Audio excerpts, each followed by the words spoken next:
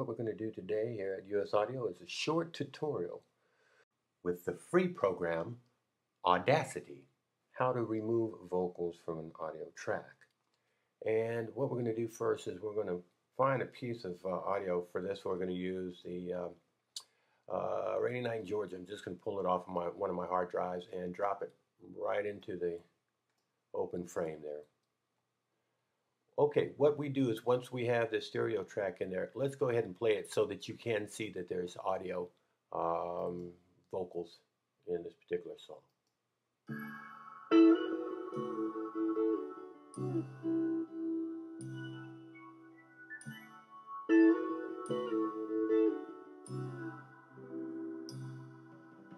Hovering by my suitcase, trying to find a warm place to spend the night.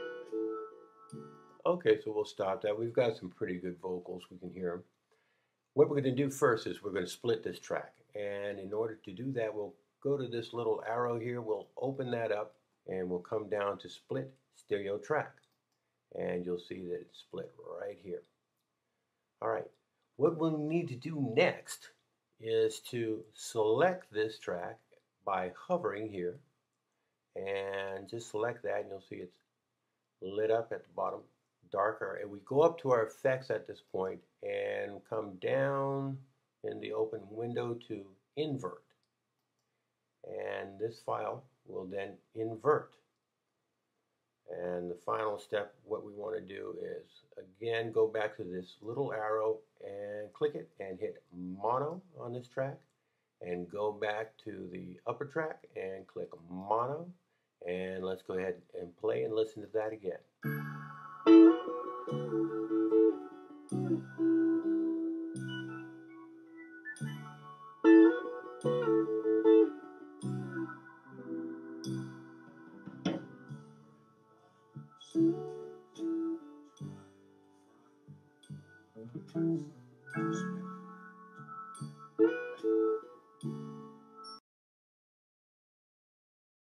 If you still hear a little bit of audio, you can just tweak a little bit more by going into the effects and pulling down on the intensity.